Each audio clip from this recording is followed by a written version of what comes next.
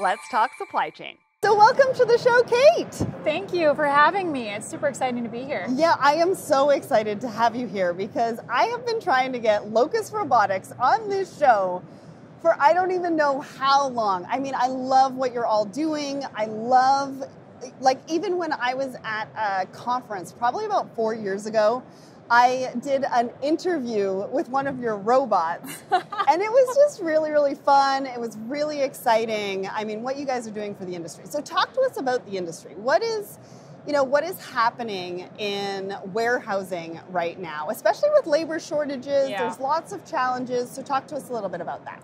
Yeah, there's a lot of dynamics that are going on in the warehouse industry right now, particularly in supply chain.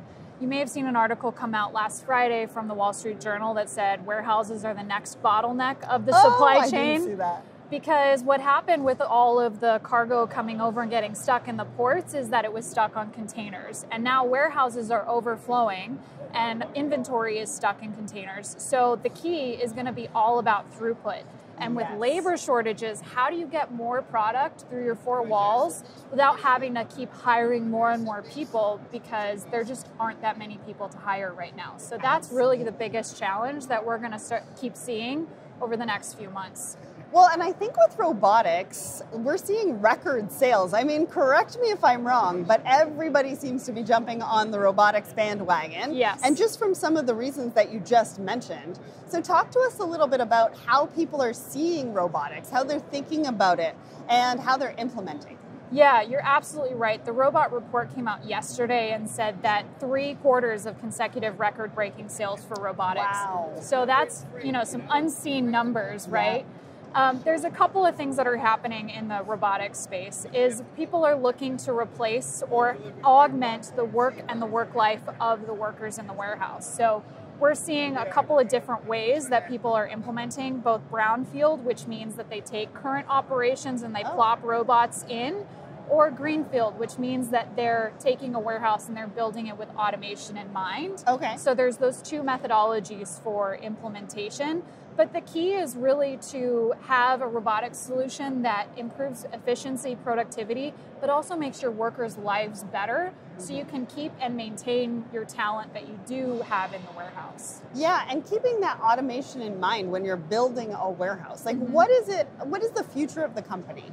What does that look like? What do we want our warehouses of the future to look like? And I think that that's such a key element to what we need in supply chain, all that future thinking, right? So talk to me, what does Locus Robotics do? Like, talk to me about exactly what you guys do. Yeah, that's a great question.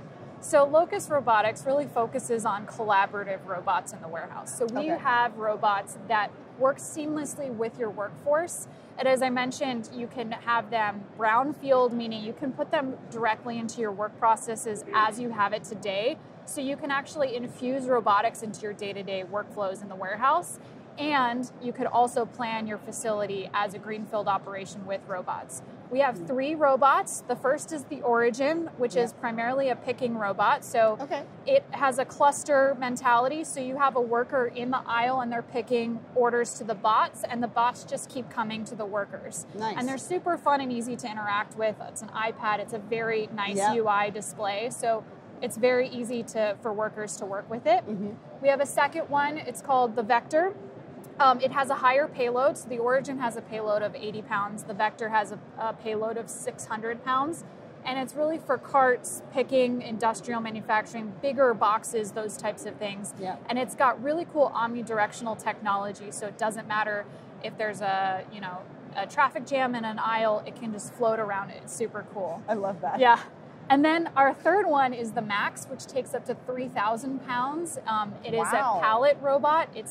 It's big, square, it's awesome.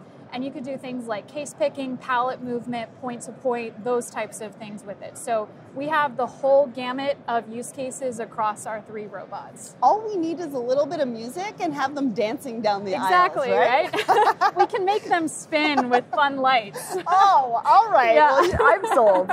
I'm sold already. But you have a platform that connects everything called Locus One. Talk us a little bit about that platform and what it means for your clients. So the Locus One platform is really the intelligence behind the system. It helps control and manage the entire warehouse with the robots so that you can have hundreds of robots on the same system at the same time. We have clients that have, I'm not even kidding, hundreds of robots on multi-level mezzanines all at the same time, and It's all coordinated and orchestrated by the Locus One platform, which is super cool. Yeah. Yeah, you know, I mean, just thinking about all of those robots moving throughout the warehouse, coordinated through one platform, and all doing various different things that can help with some of the challenges that we're having. Now, a lot of companies are looking at supply chain as their competitive advantage. Yeah.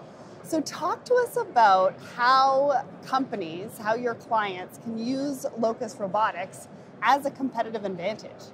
So that's an interesting question, because I've been talking to a lot of my colleagues about this, because a lot of our customers see it as such a competitive advantage that they don't want anybody else to know that they're using Locus. Yeah, because you work with some pretty big names. We work with some really big names. Yeah. You know, can't name drop any of them, obviously. But the key is that we are able to improve productivity by 2 to 3x, right? So we've even had situations where we've improved the efficiency so much that it backs up other areas of their operation that they need to fix. So using Locus as a competitive advantage is definitely something that can improve your productivity. We can take anything from, you know, we've scaled up customers from a bot, you know, pilot of a few dozen robots to hundreds of robots. And then you probably saw Geodis announced last week that they contracted 1,000 Locus bots for deployment. So they really do see it as a competitive advantage because it helps them keep and maintain talent without having to overhire and then just ratchet up productivity and efficiency through the warehouse. So let's talk about that people element. Yeah. Because a lot of people that when I talk to them about robotics, they're like, well, my job's going to get replaced, right? What does this mean for me? What does it mean for the future? I am on the side of it'll allow people to do what they can do best, which is be creative, right? Be more strategic, be more innovative within a company. So what would you say to the audience members who love the idea of robotics, but don't love the idea that they might be replaced? Because I don't think that's the idea here. It's not the idea. So when we really look at why we have the robots that we do, the key is to improve the worker's life, right? So we're not just replacing a cart. So if you think about a picking process, for example, workers used to have to walk 12 miles a day through a warehouse, dragging a heavy cart. There's customers that make jokes about carts being widow makers because they're so heavy and they get so many accidents and running into things. What Locus bots do is not only replace the cart, but improve the processes so that you're cutting that walking time by more than a half. So you're less fatigued, you have less to carry, you have less injuries, and interacting with the robots is a lot of fun. Okay. We even have you can do more. Yeah, and we have special wraps that we put on the robots so people can add characters, or they name them, or they have their company logo. So when we talk to workers that are on the floor, training time is 5 to 10 minutes, one. Two, they're not walking miles and miles a day, and they get to interact with a fun robot and have a little bit of fun at work. And you can name them, and you can, put characters on them, maybe some stickers. I mean, who knows, right? We may as well have fun if we're going to be dealing with robots. I love that. And I love the fact that you've thought about the people element. That's where we're centered. We're really centered on the people.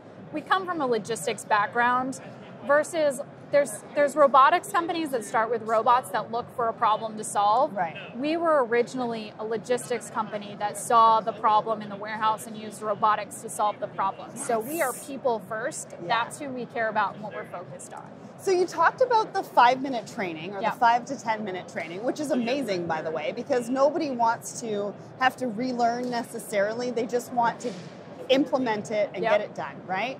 But what does the onboarding and implementation for the organization as a whole, what does that look like? Because if I'm sitting in the audience and I'm listening to you and I'm like, I love this thing, but is it going to take me 6 to 9 to 12 months to implement? I don't know if I can do that, you know? No, the beauty of Locus Robotics is that we go through what we call a concept of operations when we engage with a customer. Okay. And that is looking at their full warehouse operations, where they really see the benefit of Locus, where we can add value, and what the plan is, right? So we can do, depending on whether you're doing a brownfield implementation, like adding in robots to existing processes, that could be as little as 4 weeks. Versus a greenfield, if you're building a warehouse from scratch, we can help design those processes with the Locus bots in mind.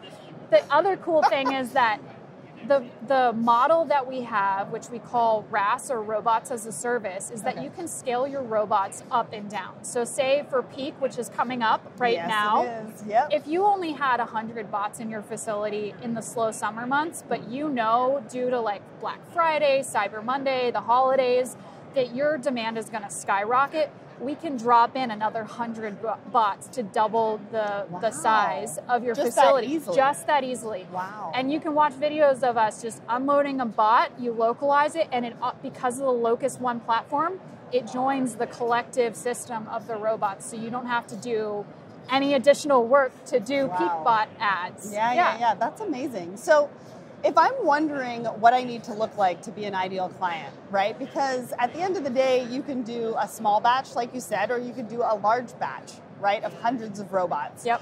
What do I look like? Am I in a certain location? Am I a certain size?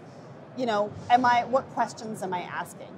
So I think the key is really about volume, right? The value of the Locus system is increasing productivity, which means you need to have a lot of volume. While we add value if you have slower volume, really the key is like if you have a really big need to increase your throughput through your warehouse, right? So ideal customers we have in the 3PL industry, primarily on the e-commerce fulfillment, industrial and healthcare. So a lot of those customers are ones that have that high level of activity within their warehouse.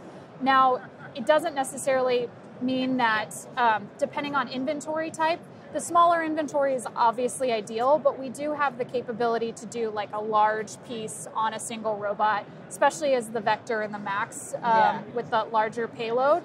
So even inventory size. Now, couches, if you're doing couches, probably not a fit. Okay, no furniture people. If you're talking about like, you know, those smaller home good items, that's definitely an area for us. Awesome. Well, thank you so much for sharing that. Now, I want you to walk me through, like paint me a picture of when a customer came to you. What was the challenge they had?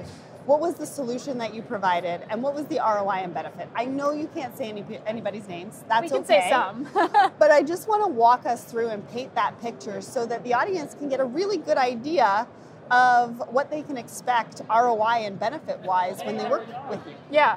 So there's probably a couple of examples. One that we talk about a lot is we work with DHL quite extensively, and they actually talk about us a lot. There's a recent interview with Sally, and she's talking about the Locus solution with DHL. So DHL and Carhartt needed to expand their ability to fulfill both to in-store fulfillment and online fulfillment. Okay. So we were able to come in and using the Locus bots, I believe the number was 3x productivity on getting more inventory through for Carhartt as part of DHL. Yeah. Another one in Boots in the UK, they're doing, you know, Boots is like the CVS or Walgreens of the US. And we have a really cool fulfillment implementation there where we have tons of bots interacting with automation and people to increase their fulfillment of all of their buy online, pick up in store, their fulfillment into the stores there at Boots. So there's a lot of ROI value from that. Well, and just the omni-channel. Yeah. Right? You're really able to create solutions for the omni-channel that everybody's looking for right now. Pick up in store. Yep. Right? Pick up or, you know, online delivery. Yep. Or pick up from an Amazon depot maybe. But you guys are really able to partner with your customers to really make sure that that happens, and you can customize your solutions as well. Is there anything else about robotics or supply chain that you guys are sort of hearing or thinking about? I'm going to ask you about the future in just a minute, but just in general that you think the audience might want to know.